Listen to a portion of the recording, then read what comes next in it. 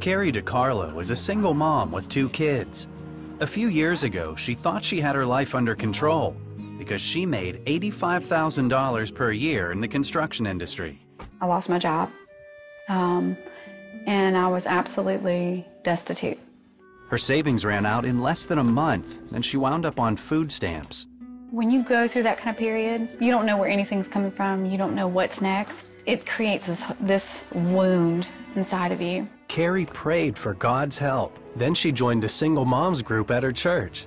The church gives single moms and others in the community food and household necessities donated by Operation Blessing. All the groceries and all the diapers and all the donations that came out of Operation Blessing, I was so blessed by that. Gosh, I was so blessed by that. So I really had to learn to budget my money, but I was always faithful, always paid tithes even on my food stamps. While she continued to look for a job, Carrie also started volunteering at the church's downtown Dream Center. She helped with the cafe and other outreaches supported by Operation Blessing. And I began to pray about what it was that God wanted me to do. She was hired to run a church program for former inmates. One of the main things she does is teach people how to manage their finances on a shoestring budget. Many of the people she works with get the same help she received from Operation Blessing and the Dream Center. I thought, thank you, God, that you've answered this prayer. It is so amazing when God is faithful to you, when you pray for something, and God is just so faithful to you.